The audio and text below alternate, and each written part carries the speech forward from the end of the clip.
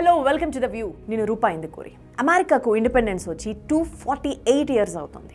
America అధ్యక్ష ఎన్నికలకు 235 years history ఉంది. గతంలో ఎప్పుడు ఆ ఎన్నికలు ఇంత ఇంట్రెస్టింగ్గా లేవు. ఎస్, ఇప్పుడు అందరి దృష్టి ఆ ఎన్నికలపైనే ఉంది.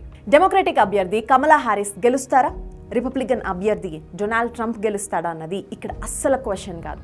ఈసారి గెలిచేది మగవారా లేక ఆడవారా అనేదే అసలు క్వశ్చన్. 235 ఇయర్స్ అమెరికా అధ్యక్ష ఎన్నికల చరిత్రలో ఎప్పుడు ఆడవాళ్ళు ప్రెసిడెంట్గా ఎన్నిక కాలేదు. ఆ మాటకొస్తే అమెరికా అధ్యక్ష ఎన్నికల్లో ప్రధాన పార్టీ తరపున ఓ మహిళ పోటీ చేయడం కూడా అరుదైన ఘటనే. 2016లో అమెరికా అధ్యక్ష పదవికి డెమోక్రటిక్ పార్టీ అభ్యర్థిగా హిలరీ క్లింటన్ పోటీ చేసి ఓడిపోయారు. ఆ తర్వాత మళ్ళీ 2024లో అదే డెమోక్రటిక్ పార్టీ తరపున కమలా హ్యారిస్ అభ్యర్థి కాబోతున్నారు. Let's get in to some more details. అసలు అమెరికా అధ్యక్ష ఎన్నికలు ఎలా జరుగుతాయో కాస్త బ్రీఫ్గా చెప్తాను. అమెరికాలోని ఓటర్స్ అధ్యక్షుడు ఉపాధ్యక్షులను ప్రత్యక్షంగా ఎన్నుకోరు. అమెరికాలోని రాష్ట్రాలకు జనాభా సంఖ్య ప్రకారంగా ఎలక్టోరల్ కాలేజ్ ఓట్స్ ఉంటాయి. అమెరికాలోని ఓటర్లు ఈ ఎలక్టోరల్ కాలేజ్ సభ్యులను ఎన్నుకుంటారు. వారు ప్రెసిడెంట్, వైస్ ప్రెసిడెంట్ని ఎన్నుకుంటారు. దేశం మొత్తం మీద 538 ఎలక్టోరల్ కాలేజ్ ఓట్స్ ఉంటాయి. ఈ 538 ఎలక్టోరల్ కాలేజ్ ఓట్స్లో కనీసం 270 ఓట్లు సాధించిన అభ్యర్థి దేశ అధ్యక్షుడు అవుతారు. ఇది క్లుప్తంగా అమెరికా ఎలక్షన్స్ ప్రక్రియ. And next interesting part of the election అభ్యర్థి. ఇక అధ్యక్ష పదవికి పోటీ చేసే అభ్యర్థుల విషయానికి వద్దాం. అమెరికా అగ్రరాజ్యమే కాదనలేం. అమెరికా అన్ని దేశాల కంటే ఫాస్ట్ ఫార్వర్డ్గా ఉంటుంది కాదనలేం. అమెరికాలో మహిళలు, పిల్లలు, వృద్ధులు అందరూ హక్కుల్ని స్వేచ్ఛగా అనుభవిస్తారు. ఇది కూడా మనం కాదనలేం. కానీ నిజాలు మాట్లాడుకుంటే అమెరికా ఒక మేల్ డామినెంట్ సొసైటీ. అక్కడ అధ్యక్షుడిగా మెన్నే ఉండాలి. తరతరాలుగా అక్కడ అనధికారికంగా అమలవుతున్న రాజ్యాంగం ఇది. అధ్యక్ష ఎన్నికల్లో మహిళలు గెలవాలంటే ముందుగా పార్టీలు కదా వారిని తమ అభ్యర్థిగా ప్రకటించాలి. కానీ మహిళలకు రాజకీయ పార్టీలు అవకాశం ఇవ్వలేదు. అంటే కనీసం అభ్యర్థిగా కూడా ప్రకటించుకోవట్లేదు. రాజకీయాల్లో విమెన్ రాణించడం కాస్త కష్టమైన పని. చాలా కష్టమైన పని. ఆ మాటకొస్తే ఏ రంగంలో అయినా మహిళలు మేల్ డామినేషన్ని ఎదుర్కొని మొండిగా నిలబడగలిగితే పైకి ఎదుగుతారు. ఫర్ ఎగ్జాంపుల్ 1966లో భారత్కు తొలి మహిళా ప్రధానిగా ఎన్నికయ్యారు ఇందిరాగాంధీ. అంతకంటే ముందే 1960లో శ్రీలంకకు తొలి మహిళా ప్రధానిగా ఎన్నికయ్యారు సిరిమావో బండారు నాయకే. 1991లో బంగ్లాదేశ్కి బేగం ఖలీదా జియా తొలి మహిళా ప్రధాని. ఇక ఒక్కసారి అగ్రరాజ్యాల విషయానికి వద్దాం. మహిళను రాణిగా కిరీటం పెట్టి గౌరవిస్తారు కానీ ఆమెకు ప్రధాని పదవి ఇచ్చి ఆమె అజమాయిషీలో పనిచేసేందుకు బ్రిటన్ కూడా పెద్దగా ఇష్టపడలేదని ఒక్కసారి హిస్టరీ చూస్తే మనందరికీ తెలుస్తుంది. మార్గరెట్ థాచర్, థెరెసా మే, లిజ్ ట్రూస్ ఇలా 300 ఏళ్ల బ్రిటన్ చరిత్రలో కేవలం 3 మాత్రమే మహిళా ప్రధానులు ఉన్నారంటే సర్ప్రైజింగ్. మహిళా ప్రధాని లిజ్ ట్రూస్ని కేవలం 50 డేస్లోనే సాగనంపిన చరిత్ర బ్రిటన్ రాజకీయ నాయకులకు ఉంది. ఇప్పుడు అగ్రరాజ్యం అమెరికా గురించి ఇంకొంచెం క్లియర్గా మాట్లాడుకుందాం. అమెరికాలో ప్రధాన రాజకీయ పార్టీలైన డెమోక్రాట్స్, రిపబ్లికన్స్ను మహిళలను రాజకీయంగా ప్రోత్సహించలేదు. అధ్యక్ష పదవి వైపు వారిని రానివ్వలేదు. 1872లో తొలిసారిగా విక్టోరియా కాఫ్లిన్ వుడ్హల్ అనే మహిళ ఈక్వల్ రైట్స్ పార్టీ తరపున అమెరికా అధ్యక్ష పదవికి పోటీ చేసి ఓడిపోయారు. 1884లో బెల్వా బెనెట్ అనే మహిళ కూడా అదే పార్టీ తరపున పోటీ చేసి ఓడిపోయారు.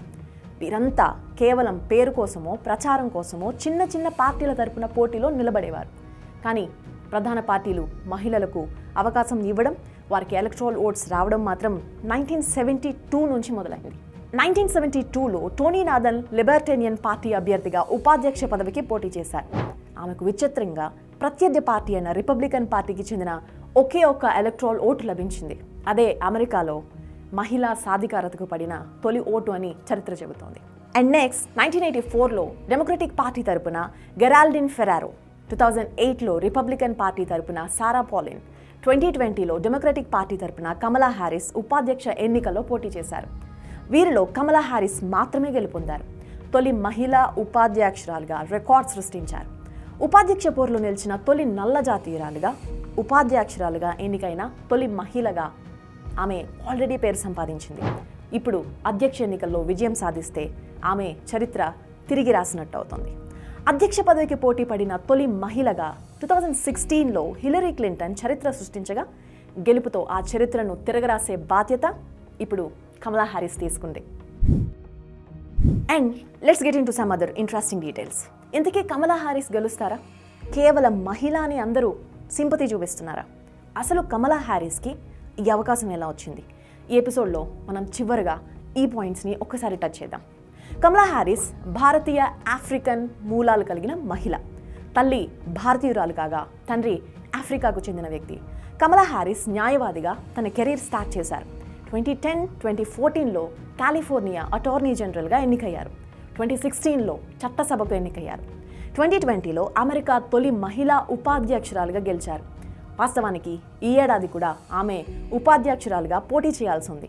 కానీ తాజా అధ్యక్షుడు డెమోక్రటిక్ పార్టీ తరపున అధ్యక్ష పదవి రేసులో ఉన్న జో బైడెన్ మానసిక స్థితి, ఓల్డ్ ఏజ్ ఆయనకు ప్రతికూలంగా మారాయి. అనూహ్యంగా కమలా హారిస్ పేరుని ఆయనే తెరపైకి తీసుకొచ్చారు. ఆ తర్వాత మాజీ ప్రెసిడెంట్ ఒబామా దంపతులు కూడా కమలా హారిస్కి మద్దతుగా నిలిచారు. ఆమె అభ్యర్థిత్వం అధికారికం కావడం లాంఛనం. అండ్ కొన్ని సర్వేస్ కూడా ఆమెకు అనుకూలంగా రావడం విశేషం. రెండోసారి అధ్యక్ష పదవి కోసం పోటీ పడుతున్న రిపబ్లికన్ అభ్యర్థి మాజీ ప్రెసిడెంట్ డొనాల్డ్ ట్రంప్ ఆశలు గల్లంతవుతాయనేది ఈ సర్వేల సారాంశం. ఓకే, ఇక్కడ మరో చిన్న విషయం చెప్పి ఈ ఎపిసోడ్ని క్లోజ్ చేద్దాం. 57 ఏళ్ల కమలా హారిస్ ఇటీవల 85 నిమిషాల పాటు అమెరికా అధ్యక్షురాలుగా బాధ్యతలు స్వీకరించారు. అధ్యక్షుడు జో బైడెన్ ఆరోగ్య పరీక్షలకు వెళ్లడంతో ఆమెకు తాత్కాలికంగా అధ్యక్ష బాధ్యతలు అప్పగించారు. బహుశా అప్పుడే ఆమెకు ప్రకృతి ఈ రకమైన సంకేతాలు ఇచ్చినట్టుంది. బైడెన్ పక్కకు తప్పుకోవడంతో ఇప్పుడు కమలా హారిస్ అధ్యక్ష పదవికి పోటీ పడుతున్నారు. గెలుపుకి మరో అడుగు దూరంలో ఉంది కమలా Harris. Let's wish all the best to her.